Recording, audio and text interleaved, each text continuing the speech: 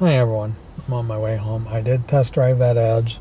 If I want it, I can get it. That's what the salesman told me, but they need the down payment and a cosigner.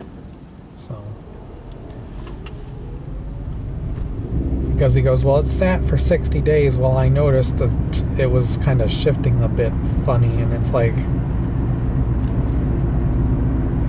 it doesn't have all the same options this one has, which surprises me because this one has lane keep assist, that one doesn't. And it's like, that's kind of odd. That's 2 years newer and doesn't have, and it's a trim level higher than this one, and it doesn't have lane keep assist.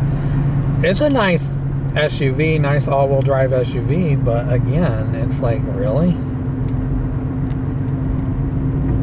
But I did notice the transmission was acting a bit funny in it, and it's like, and I pointed that out to the salesman. He goes, well, it sat for 60 days. It's like, yeah, but something sitting that long shouldn't have issues.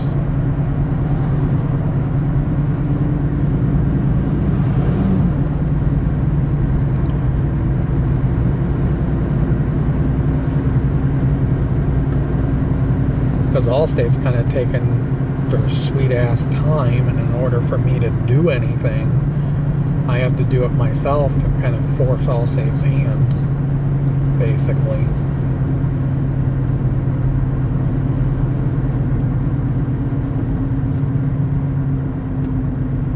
Because like I said, I do like that Edge. It rides and drives great other than that little glitch with the transmission. And I don't know if it's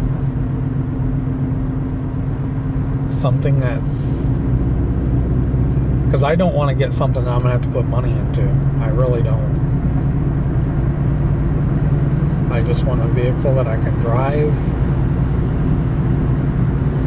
Because he goes, do you have 2 loans with Ally? I said, yeah. I said, I've got the one for my Fusion I got a few months ago. And I said, the Durango. I said, but the Durango was totaled.